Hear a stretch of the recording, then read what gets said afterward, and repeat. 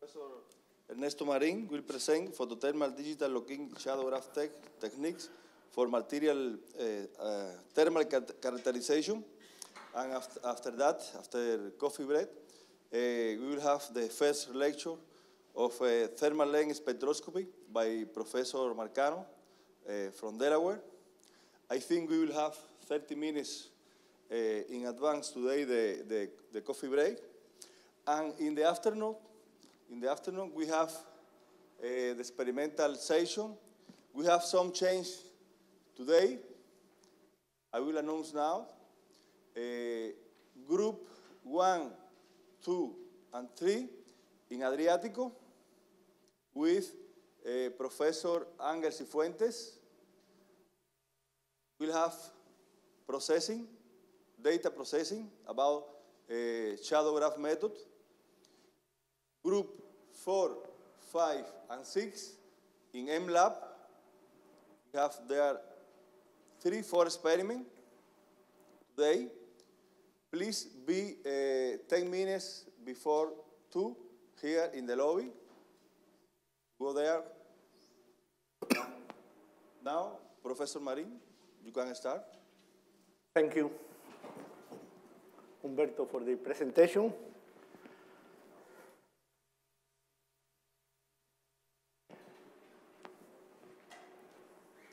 In my second lecture, I will talk you about one recently developed method for thermal characterization of materials.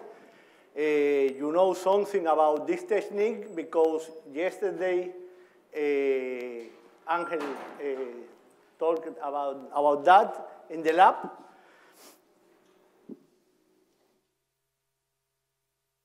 I will divide my presentation in 3 main points. In the first one, I will remember some concepts from the yesterday lecture. In the second one, I want to speak about the photothermal beam deflection technique. And in the last point, I will talk you about the photothermal shadowgraph method, in particular about the basic theory behind the method and some experimental details and results.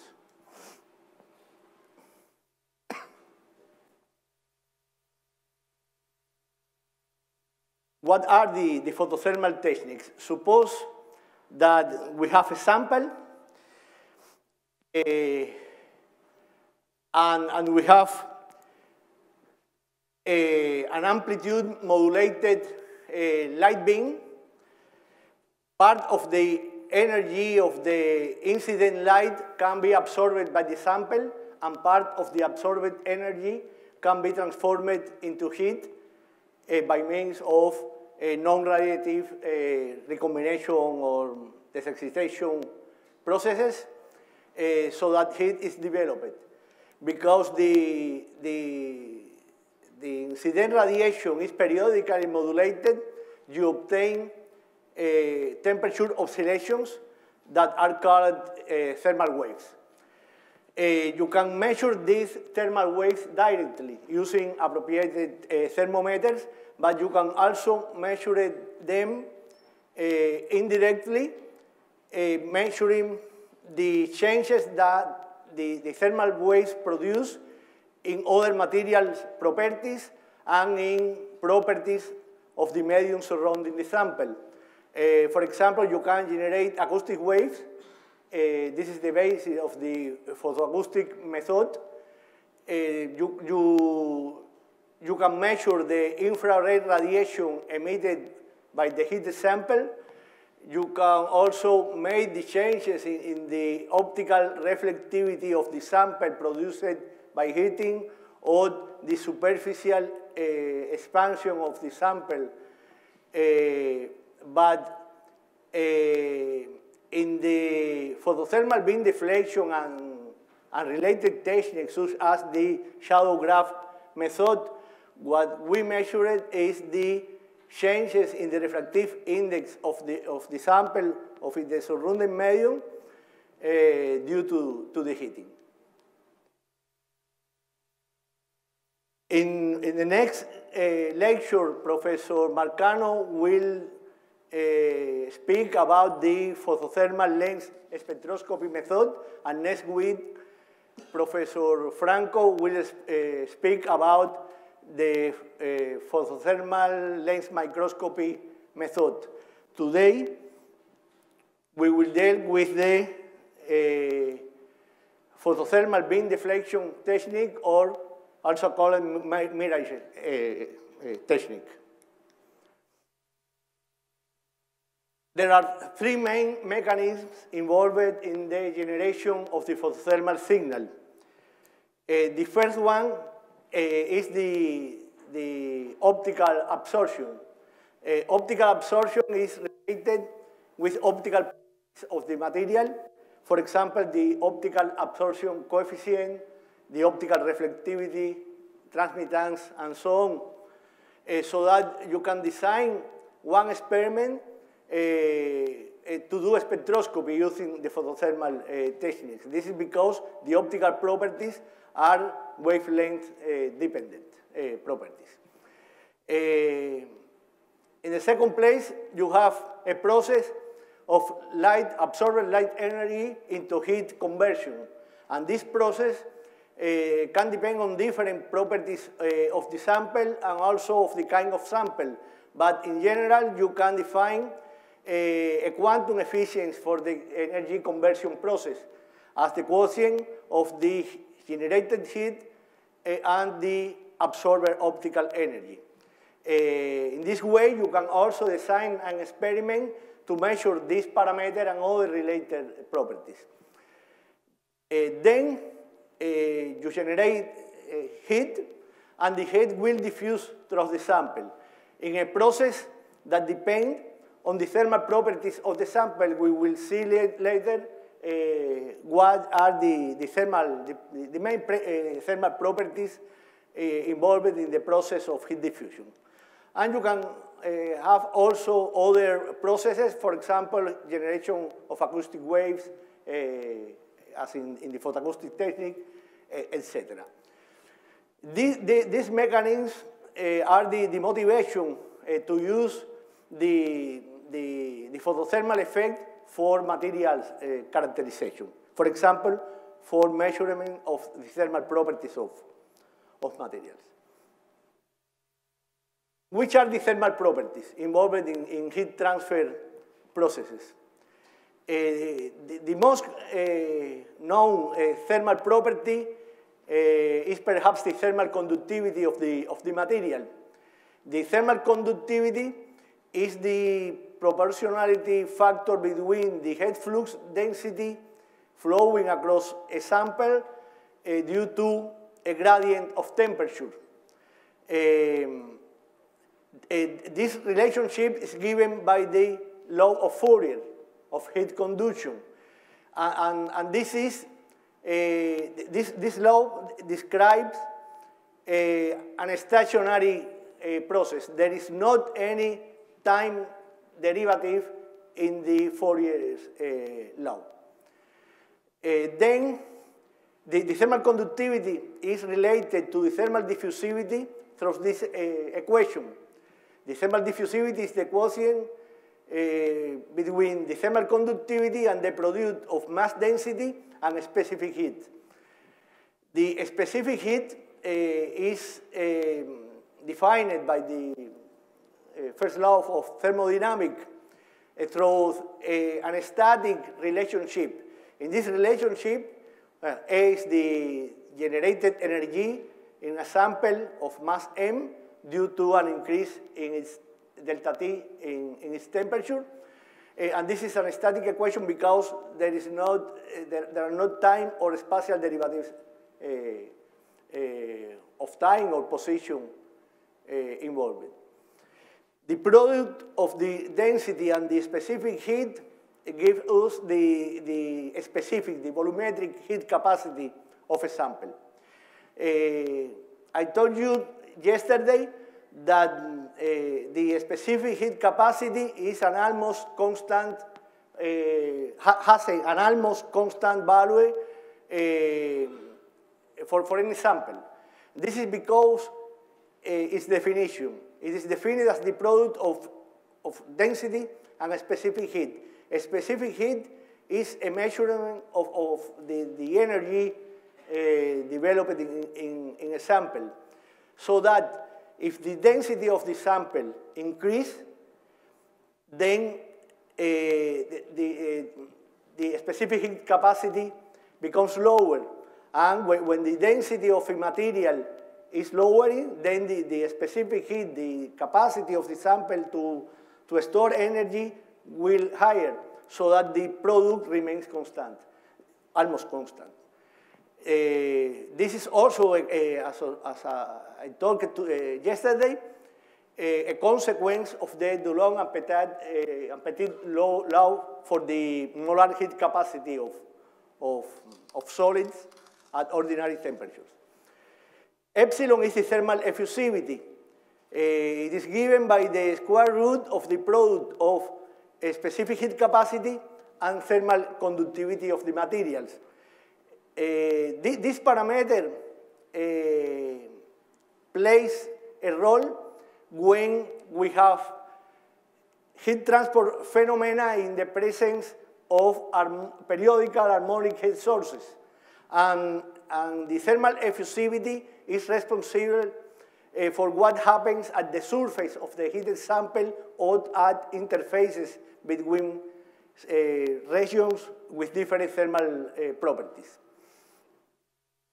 The thermal diffusivity is the main parameter involved in the non-stationary homogeneous heat diffusion equation. This equation, this is the Laplacian of the temperature field, the second spatial derivative, and this is the first time derivative of the temperature field. So this is a non-stationary equation. Okay?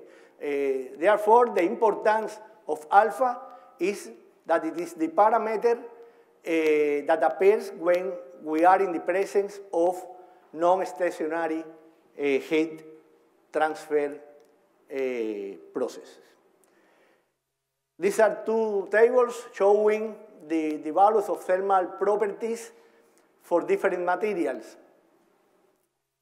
You must take care, this means that these are values that are multiplied by 10 to the 6, okay? In this graph, we can see that the thermal diffusivity values of matter span approximately 5 orders of magnitude from 10 to the, approximately 10 to the minus 1 for liquid samples to thousands of quadrat millimeters per second for very good heat conductors such as diamond, that is here. The thermal conductivity shows a linear relationship with the thermal diffusivity, and this is due to the constancy of the C value about which I have talked before. You can have material, for example, gaseous samples, with very small values of the thermal conductivity, but the thermal diffusivity of gases can be similar to the thermal conductivity of solids, okay? And both thermal conductivity and thermal diffusivity are properties that depend strongly on the structure of the materials, on doping, etc., so that you can use these materials, these properties to characterize the consequence of doping, materials treatment, heat treatment, etc., on the samples. The same linear relationship can be found if we plot the quadrat of the thermal diffusivity as a function of the thermal conductivity, because Also here, the proportionality factor is the specific heat capacity of the materials. Materials with high values of the thermal conductivity have also very high values of the thermal effusivity. Okay?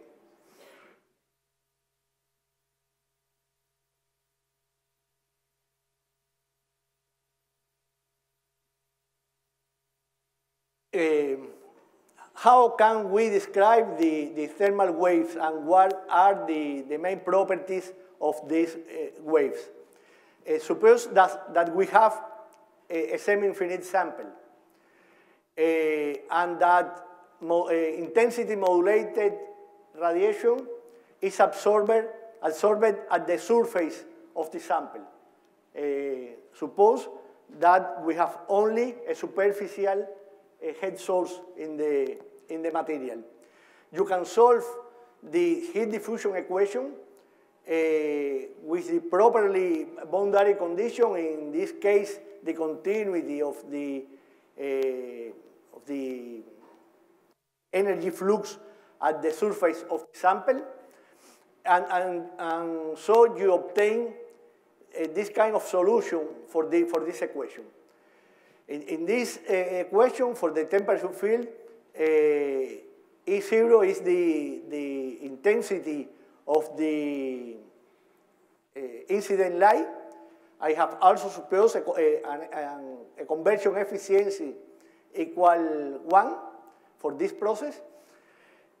Epsilon is the thermal effusivity. Omega is the angular light modulation frequency.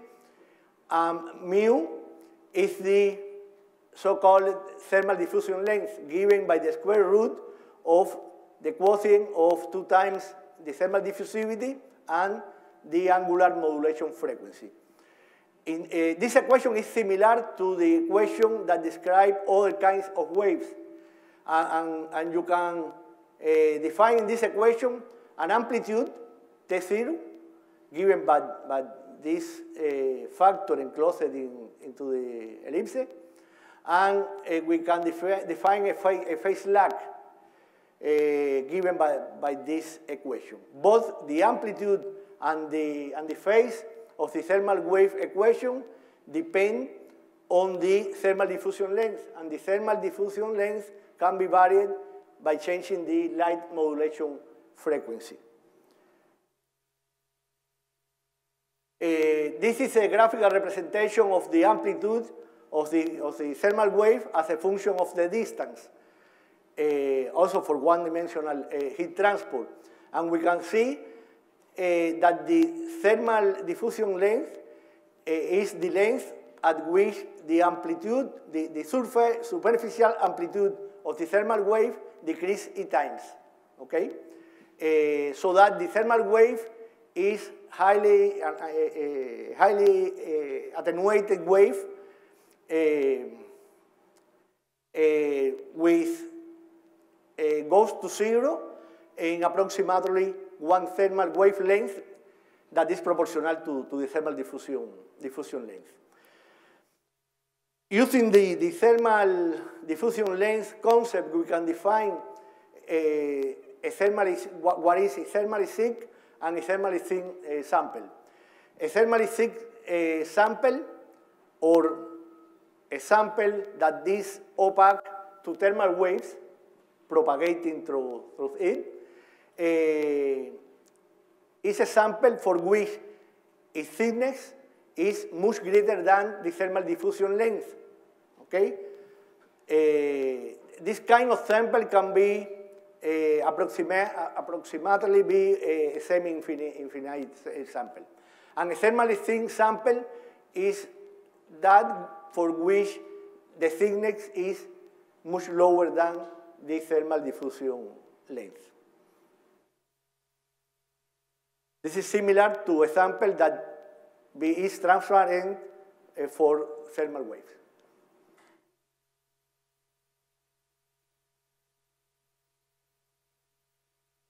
Okay. The thermal wave equation is the basic for the for a method for thermal characterization of materials using the so-called slope method. I have evaluated here the thermal wave equation at a given distance from the head source, namely L, okay? And in this equation, we can see that the plot of the logarithm of the amplitude times the square root of the modulation frequency as a function of the square root of the modulation frequency, or a plot of the phase as a function of the square root of the modulation frequency become straight lines. And the slope of these straight lines has this value and is related with the thermal diffusivity of the sample. So that if we know the distance from the head source at which the measurement is performed, then we can obtain from this slope the value of the thermal diffusivity. Okay? Not always the temperature can be measured directly.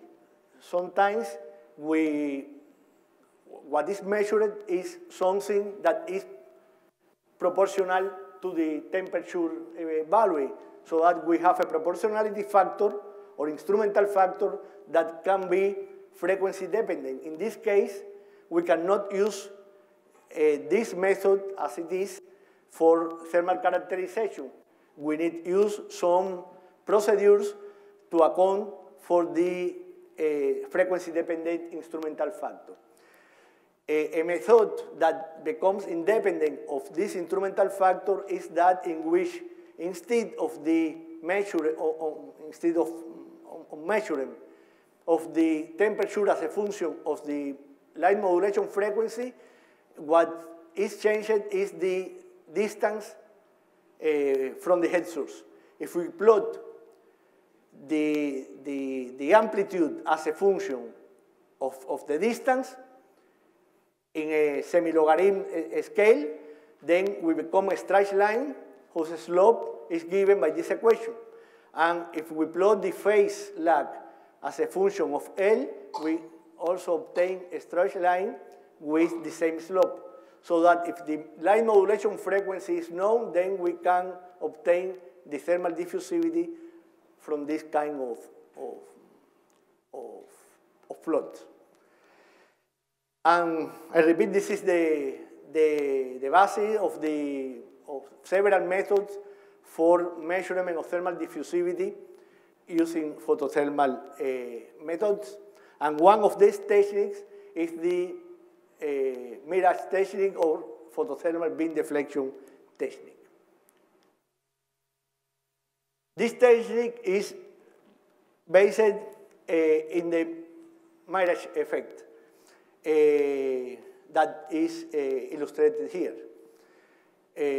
When you hit a solid surface, then the medium surrounding the sample will also hit it, and the refractive index changes, so that an incident light beam will,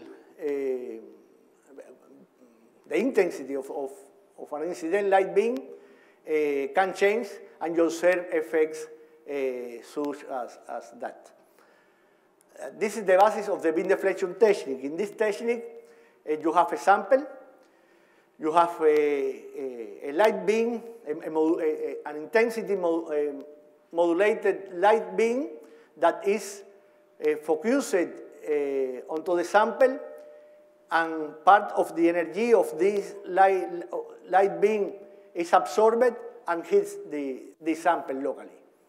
Yes.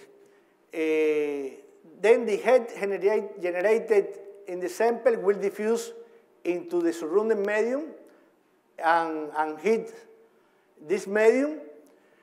And as a consequence, the refractive index of this medium will be also changed, because there is a linear relationship between the changes in the refractive index and the temperature changes of the medium. The medium is here denoted by gamma. Yes?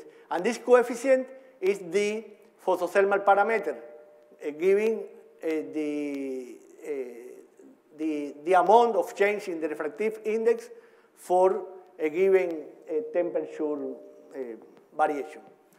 And this is a parameter that is characteristic for different solids. For air, this parameter is very small when compared with that corresponding to liquid samples.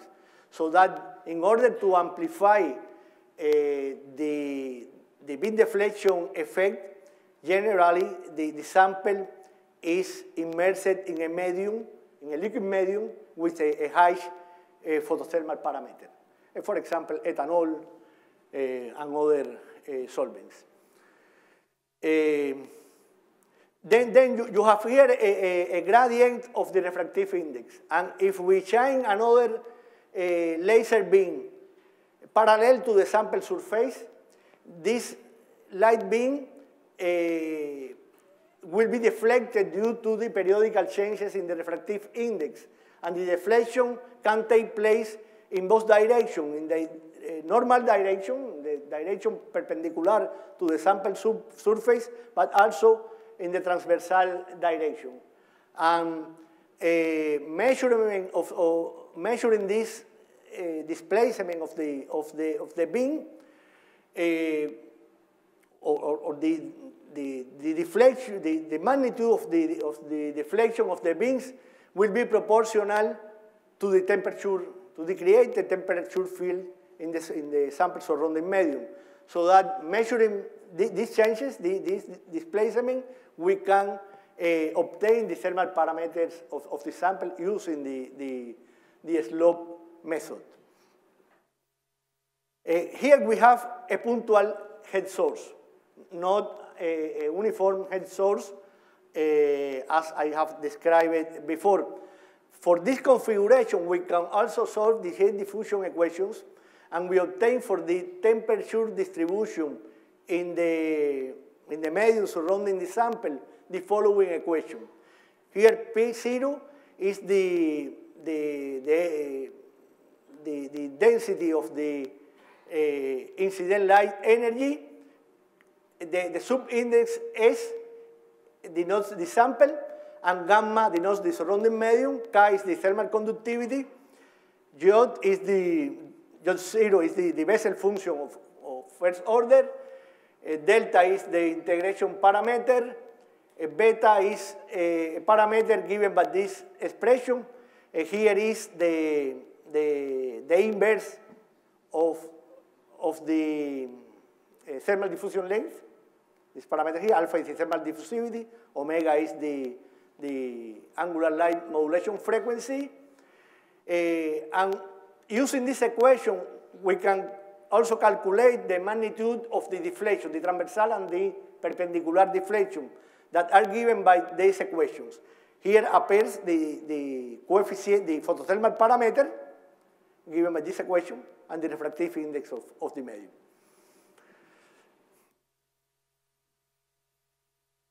This equation will be only valid if the thermal conductivity and, of course, the thermal diffusivity of the sample are greater than the thermal parameters of the medium surrounding the sample. If we plot the phase of the transversal component of the beam deviation as a function of the pump laser to probe laser offset, the distance, for example, here is the excitation, the head source, and the probe beam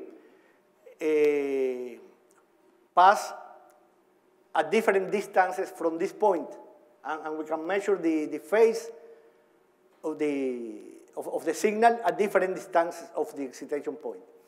If we plot the phase as a function of the distance, we become a straight line whose slope is related to the thermal diffusivity of the sample as explained before.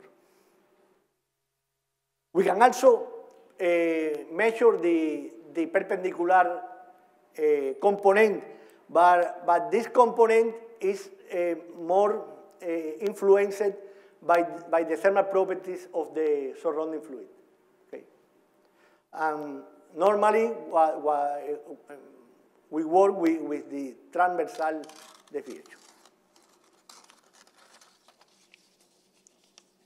This technique, like all techniques, has some limitations. For example, a flat sample surface is highly desired. The alignment is very difficult to do. And the procedure can be lengthy because we must repeat the measurement at different distances from the heating point. And if we want to have many points for that data processing, then the procedure can be very, very lengthy. This can be overcome using several probings. For example, using a diffraction grating, we can produce several light beams from the probe beam, and then we can measure the displacement of all these beams simultaneously. For example, we have done an experiment in which we project the multiple beams onto a screen, and with a web camera, we film how the beams are deviated due to the heating. And we have done that using a Logitech webcam. This is a very inexpensive webcam with these characteristics. And this is a video of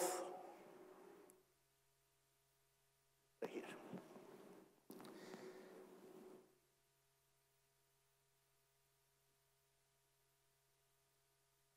Of what results?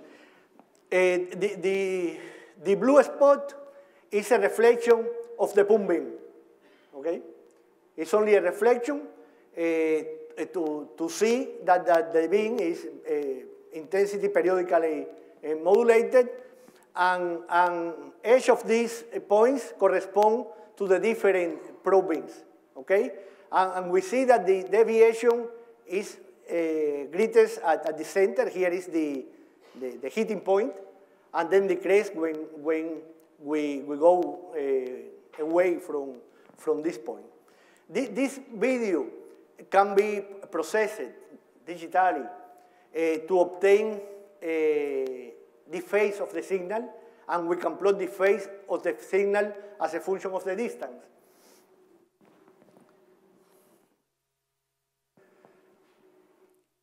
To do that,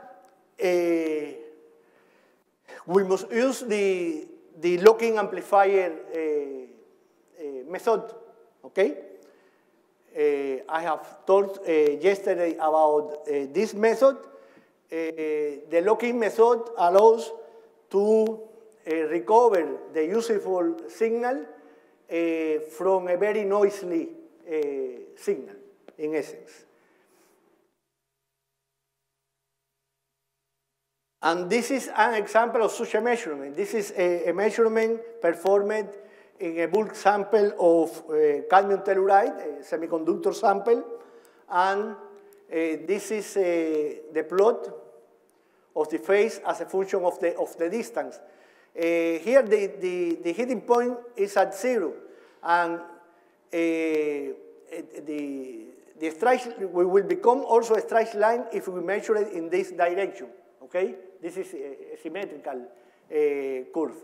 And from the slope and knowing the light modulation frequency, we can obtain the thermal diffusivity value. These are preliminary results in different materials, and the reported values showing a very good agreement. This work was presented in the International Conference of Heat Transfer, Fluid Mechanics, and Thermodynamics in the past year.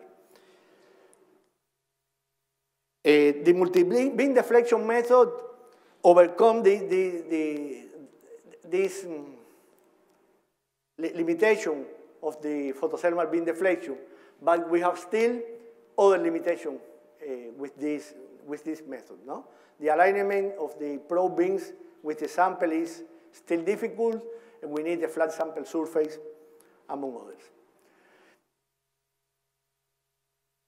I will talk now about the shadow graph method, with which we tried to overcome these remaining limitations. A shadow graph technique is not new. It is a photographic technique that is widely used, for example, in fluid mechanics, aerodynamic studies of heat convection effects, among others. And the goal of our work was to demonstrate that the shadow graph method can be useful to detect the refractive index perturbations produced in a sample in experiments like the photothermal beam deflection method. What are the equations behind the shadow graph method? The principal thing is also the dependence of the refractive index from the temperature. For a given temperature change, we become a change in the refractive index given by this equation, and the NDT is the photothermal coefficient.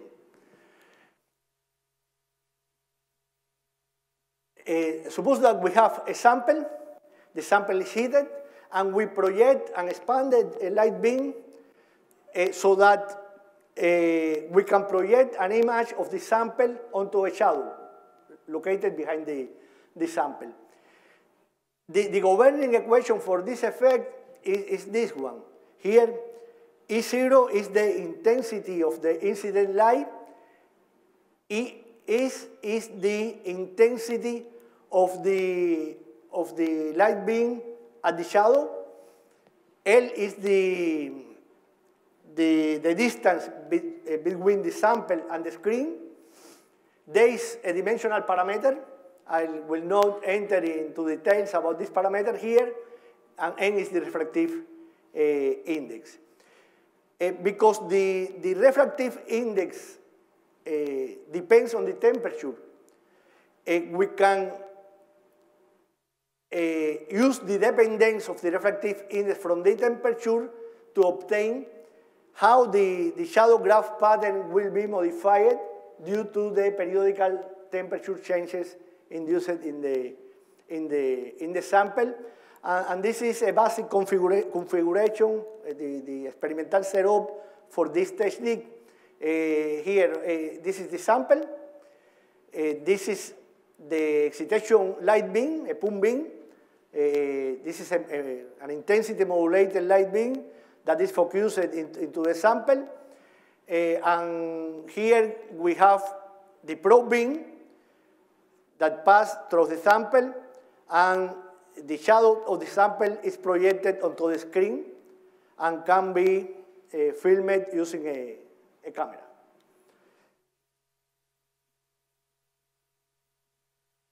These are computational simulation of this effect. This is the behavior of the phase of the shadow graph signal as a function of the distance from the heating point. And this simulation has been performed for a sample with this value of the thermal diffusivity, 10 to the minus 5 quadrat meter per second, and it's performed here for a thermally thin sample and here for a thermally thick sample. From these images, we take the values closest to the sample surface, and we plot the phase of the signal as a function of the distance for different modulation frequencies.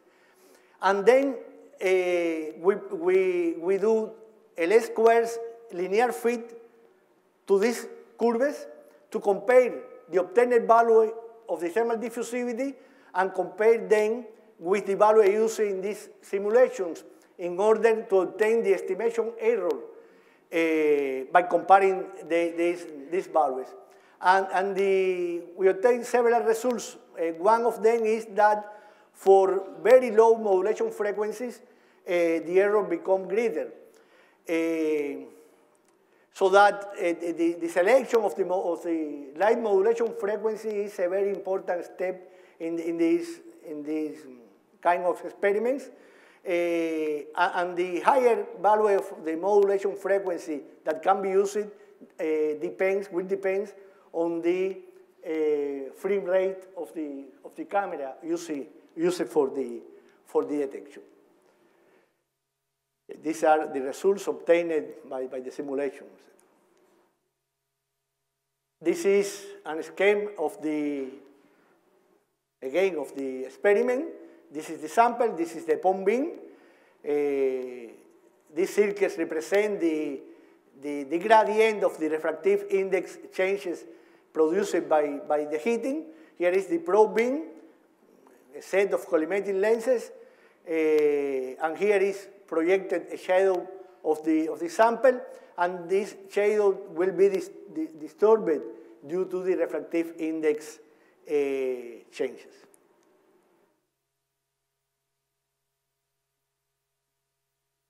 We have done two kinds of experiments. One of them using a thermographic camera working in the near infrared region of the electromagnetic spectrum around 1 micrometer.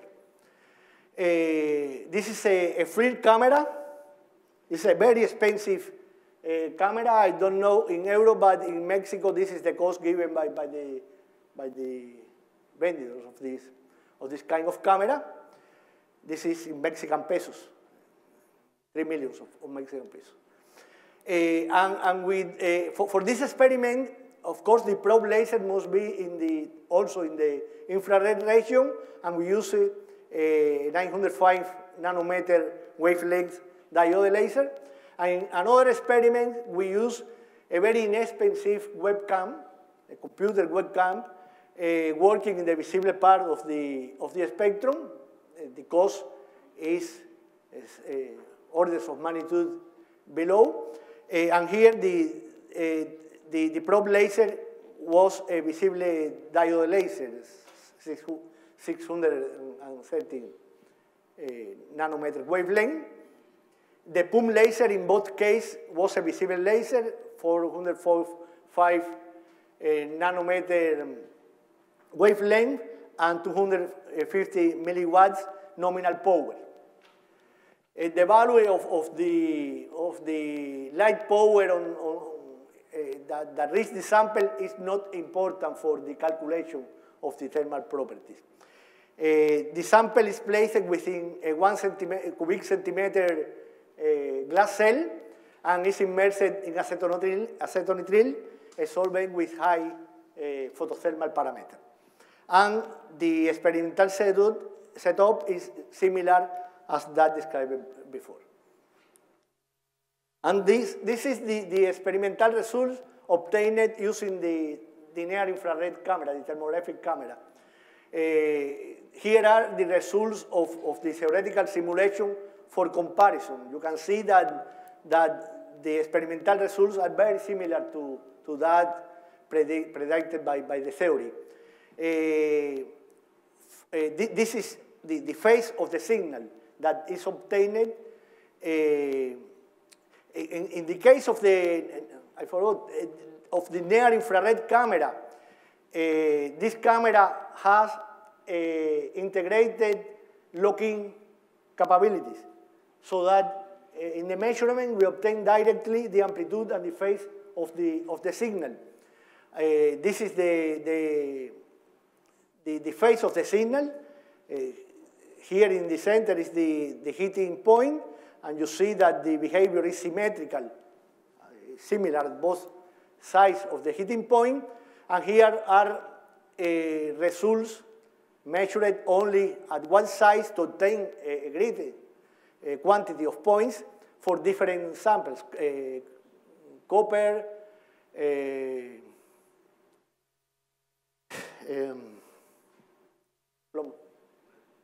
lead selenide, and zinc. From the slopes of these curves, we calculate the thermal diffusivity values, and they are shown in this table together with literature values for comparison. Okay? The agreement is also very well. And these are results obtained with the inexpensive webcam for a platinum filament. Here the sample was a filament of platinum.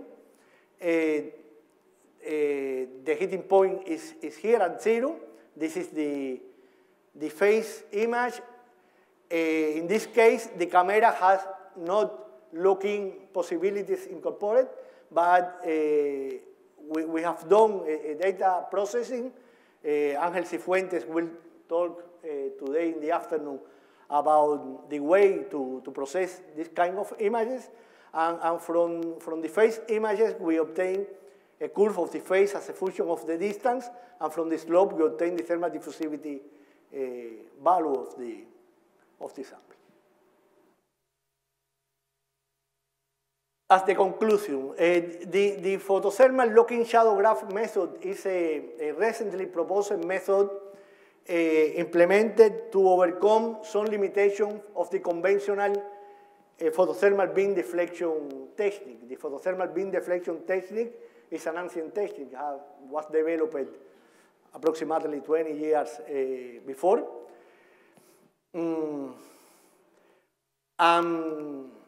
One important thing is that the technique can be implemented using very simple experimental apparatus. A simple webcam is necessary. Inexpensive diode lasers can be used to do this experiment, and also highly specialized hardware is not required. For example, such as that incorporated in the thermographic camera to work with this technique. And because that, the technique can be very useful for teaching thermal wave physics, for example, at universities, high schools, etc. Thank you very much.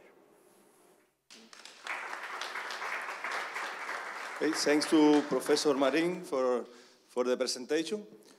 As we will have today also experimental session about this technique and also processing, for sure you will have a lot of questions and comments, and we have time for this.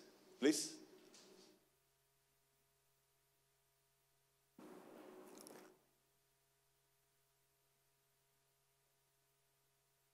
Thank you very much for very interesting and nice lecture.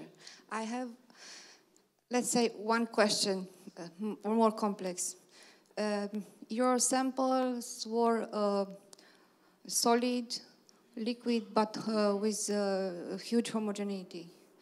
What is going on when you have some inhomogeneities inside? For example, medium, as we saw in posters, with particles, which are simple particles, or they are a kind of core shell because they have a small layer, and it is possible to detect, as I know, very, very small dimension in nanometers or less than range, how these properties are reflected in this case, and if it is possible to be detected. Yeah. What we measure in these techniques are effective values of the thermal properties of the sample. If we have a composite sample,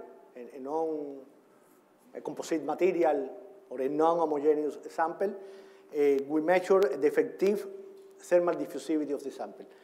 Then, to recover the thermal properties of each component of the sample, you will use a theoretical formula that relates the effective thermal properties with the properties of the individual components. In some cases, that can be not possible. Okay, for example, if one component is in a very, very low amount, maybe it doesn't affect the effective property. But the methodology is this. You obtain the effective parameter, and then you try to obtain the properties of the different phases using some models.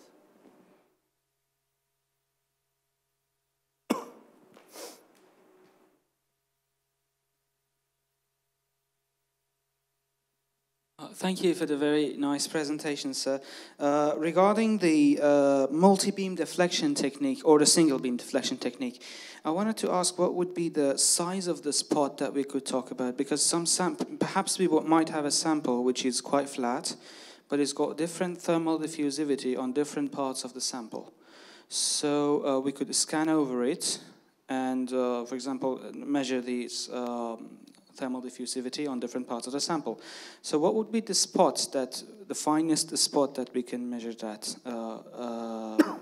thermal diffusivity for that? For example, we can say the thermal diffusivity over a 1 millimeter circle, 2 millimeter, or down to microns. Yeah. The model describing the photothermal beam deflection technique is a model for a point head source. So that you must try to reproduce in the experiment the condition described in the theoretical model, so that we must focus, you must focus the laser so much as possible. No? On 1 micrometer, for example. Yeah? If you have a sample that is not homogeneous in the scanned direction, yes, then the method doesn't work. Okay? Must be homogeneous. So you can have inhomogeneities in the perpendicular direction, but in this direction, this is a limitation of the method, of course, because you will obtain a different behavior of the probe beam for the different distance. Okay. Thank you, sir. Question, please. Comments?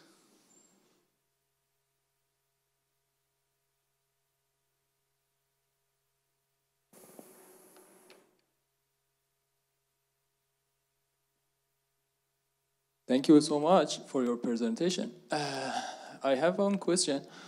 If I'm correct, when we have a solid object, then we see the shadow graph. In this method, if we have, for example, liquid or gas, again we see the shadow graph, and this technique works or not? No, the studied sample must be a solid sample in this method. This is a method for characterizing solid samples. Right? But the sample must be immersed in a liquid. You can perform the experiment in air, of course. But the photothermal parameter of air is very smaller than the photothermal parameter for liquids. So that if you immerse the sample into a liquid, what we do is an amplification of the photothermal effect. Okay? But what you characterize is a solid sample. Maybe you can, of course, you can use the same model. If you know the thermal parameters of the solid sample, you can also do the same experiment to characterize the liquid. Okay? But what is useful is the use of this method for solid sample characterization. Okay. Actually, you measure the thermal properties of the solid object in liquid or, for example, gas media. Okay, thanks. Okay. Other questions, please? Comments?